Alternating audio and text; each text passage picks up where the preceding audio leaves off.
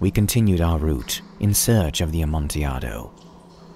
We passed through a range of low arches, descended, passed on, and descending again arrived at a deep crypt, in which the foulness of the air caused our flambeau rather to glow than flame. In the most remote end of the crypt, there appeared another, less spacious.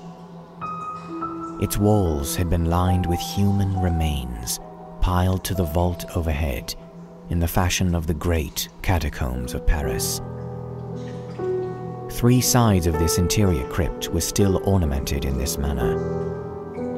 From the 4th side, the bones had been thrown down and lay promiscuously upon the earth, forming at one point a mound of some size.